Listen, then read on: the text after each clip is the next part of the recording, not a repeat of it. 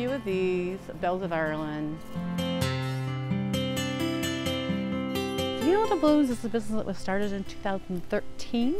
I've been growing flowers for a long, long time, and I decided to give my hand to see if I could actually sell them. And I started selling them on a small little stand, and people bought them. I do markets, and I do weddings, and special events. My flowers come straight from the field.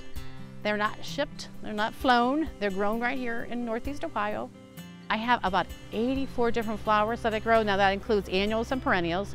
Everything I start annually is either from a seed, a corm, a tuber, a bulb, and then the perennials I just accumulate over time. I split them, share them with friends, put them in different places. It's a lot of hit and miss as to where they're going to grow best. Sometimes people ask me when I grow them and they get a bouquet, they go, now will this last me 3 days? And I'm like, of course it will last you 3 days. It's going to last you 7 to 10 to 14 days if you take care of it.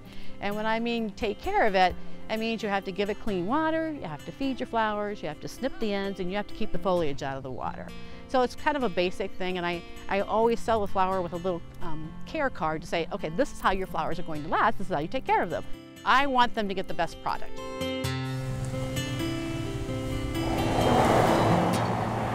My roadside stand is a self-serve, and I call it more of an honesty stand. And a number of people will drive by and they'll say, does this actually work?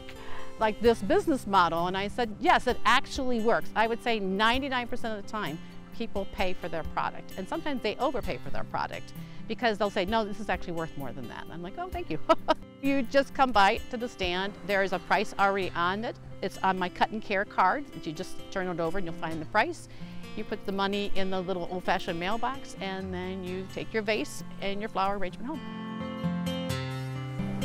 And use some of the Cerinthe, and there's more Cerinthe inside. You can get a few Lizzies out of the cooler, put those in the base. I do love it, partly because it brings a lot of happiness to people, and I have really good employees. And I love the colors, and people love the flowers, and therefore that makes me happy. That's a fabulous bouquet. I love the status and the ageratum and the spiky of this.